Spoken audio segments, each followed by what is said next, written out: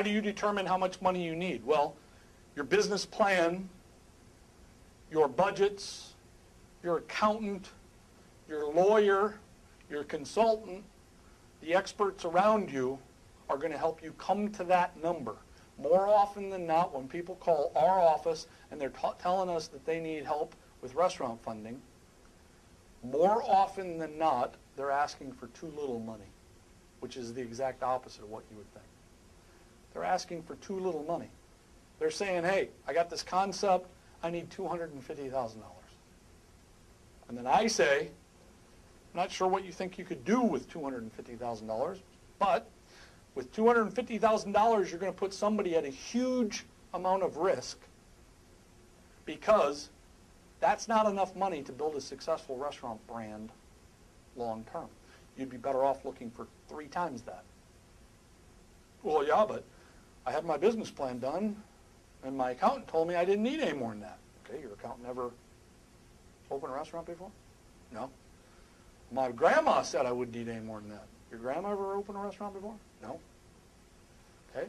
Well, what would make you think that by dialing down that number to an investor, it sounds better? Well, because they have less money at risk. They do have less money at risk, but the risk is higher because you have less safety net. What an investor wants is a safety net. Well, yeah, but my business plan says I don't need any more money than that.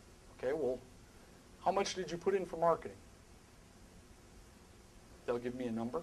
Okay, well, add $300,000 to it. How tough is that? Develop a strategy where you're thinking bigger.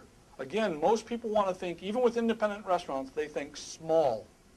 And the way you're going to get an investor is think big. Nobody wants to invest in small.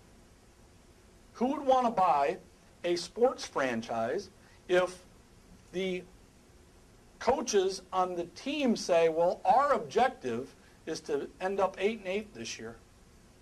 Well, what's your objective for the rest of your life? Oh, I think if we end up 1 game above, so 9-7 would be great. Nobody wants to think small. Our objective is to win the Super Bowl. Think big. Investors think big. You have to think big. That's part of the funding culture. Where do you find the money? Okay, with angel investors, you find the money usually within about a 4-hour, 5-hour circle of where the restaurant's going to be. There are some exceptions to that, but for the most part, if you're building a restaurant in a marketplace and you draw a circle of 4 or 5 hours around it, that money is going to come from there. Why? Most people don't want to invest outside of their marketplace, and most people don't want to invest in a marketplace they don't know. So they keep their money tight. Well, so then where am I going to find those people? Unlimited number of people in that circle. Trust me, if you're in any metropolitan area whatsoever, unbelievable number of people in that circle. Doctors, lawyers, bankers, developers, entrepreneurs. It's endless.